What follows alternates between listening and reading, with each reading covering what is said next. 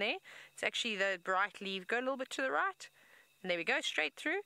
You see what I'm looking at? What are those? Butterflies? Or leaves? Can we go a little bit closer? Get out of my hair.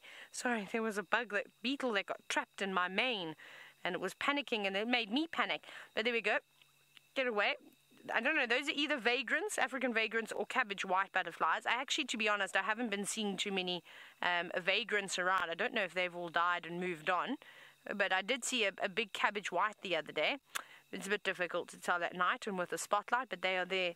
I think, oh no, I'm shaking because the beetle's taking revenge. It's gone down my shirt and it's biting me. Oh, goodness gracious.